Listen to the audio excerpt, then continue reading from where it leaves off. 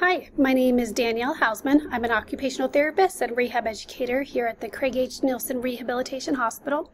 Thank you for taking the time to watch this video about preventing skin problems. Please take a moment to read this important disclaimer by pausing your video. Thank you. Here are the objectives that we'll talk about today. We want you to be familiar with skin risk factors and learn specific strategies to incorporate into your daily life to prevent skin problems from happening. So there are many different risk factors regarding who is going to have problems with skin, but luckily most of the risk factors are within your control, but a few aren't. So first we'll talk about the risk factors that are in your control. So we want you to think about your skin as a 24-hour approach. So think about all the positions and surfaces that your body is going to be in contact with throughout the day and night, 24 hours, and making sure those are all good, supportive surfaces. Since for right now, you might be spending a lot of your time up in a wheelchair. So the goal of positioning in a wheelchair is to decrease loads over the bony parts of your body. And it's also important to keep a very close eye on your wheelchair cushion. You'll want to do regular inspections to make sure that there aren't any tears that might compromise how well it's able to protect your skin. So pressure relieving is the most important thing that you can do when you're up in your chair to protect your skin. So hopefully you know how often you should be doing them and for how long. So every 20 minutes for 2 minutes. And please work with your therapist to determine the safest and most effective way for you to complete your pressure release. So for laying down and sleeping, we don't want you to nap when you're in your wheelchair. One, you could slide out of it, but also when you're sleeping, you're not changing positions. So if you feel tired, we're happy to help you get back in bed. And there isn't any agreement on an optimal bed or mattress to have at home. But what is important is repositioning. So here in the hospital, we ask you to turn every 2 hours. When you go home, if you don't have a current skin problem or wound that's needing to heal, then it's okay to just turn once in the middle of the night in most cases. But be sure to check with your healthcare team before you leave the hospital. And we want you to avoid sleeping with your head at an angle that's more than 30 degrees. And it's important to float your heels by having a pillow or wedge underneath of them. Since your heels are such bony prominences, we don't want them constantly making contact with the bed throughout the night.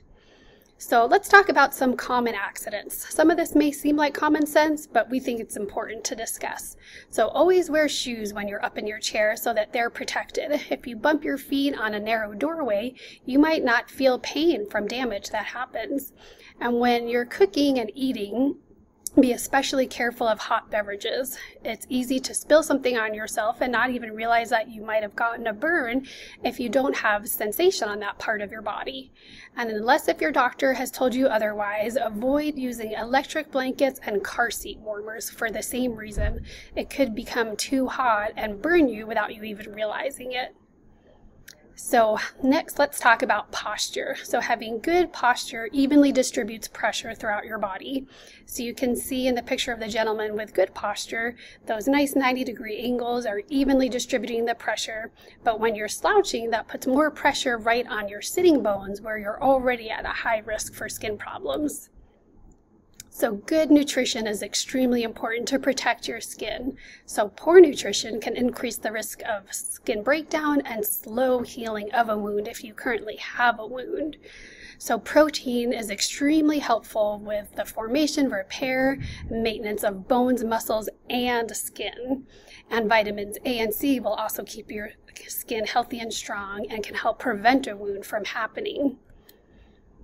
So here are some examples of high protein foods. So hopefully you like to eat things like chicken, eggs, peanut butter, milk, and our dietitians always want you to try to get protein directly from a food source whenever possible. But depending on the specific amount your medical team is asking you to have of protein, it might be difficult to get that much protein from a food source. So then lean on your supplements, and this can come in the forms of bars, drinks, and powders. When it comes to your clothing, just avoiding clothes that are too tight. So it uses the same concept that something might be poking into your skin and hurting you without you being able to feel it. So avoid pants that have thick seams and bulky pockets. Be mindful of things like zippers, buttons, and snaps that might be poking into your skin. And we want to make sure that your skin is staying dry, that if you do have a bowel or bladder accident for any reason, we want to help you change right away because that moisture can build up and cause skin problems. And we want to make sure that we're helping you to fully rinse and dry after you take a shower, that you're using a mild soap, and that we're drying in between any genital areas and skin folds. And while we want to avoid external moisture, we want to make sure that your skin is staying well moisturized. So using any lotion of your choice is great, especially around the hands and feet. And we want to be especially mindful of bony areas, such as the feet and elbows. For feet, we want to make sure that we're drying your toes after you take a shower, that your toenails are staying trimmed, and that your shoes aren't too rigid or tight. So if you smoke, we strongly encourage you to stop for many, many reasons, but let's talk about it in the context of your skin. So nicotine, whether it's from you smoking or from secondhand smoke, it makes your blood vessels constrict or get tighter, and that decreases the oxygen and the blood flow to everywhere in your body, including your skin. So being around cigarette smoke will make your skin more dry, which will make you more vulnerable to pressure injuries. So please talk to your healthcare provider about support for quitting smoking if you currently do smoke, and we would be happy to help. When it comes to traveling, we want to make sure that whether you're on a long car ride, a plane ride, a train ride, that there's measures in place to protect your skin. So this might mean traveling with a cushion and stopping periodically in order to pressure release. Next, we'll talk about the factors out of your control, which luckily there aren't too many. So aging. As we get older, skin becomes more fragile over time. So nothing we can do to stop the aging process, but just be more aware and more diligent about all these proactive measures.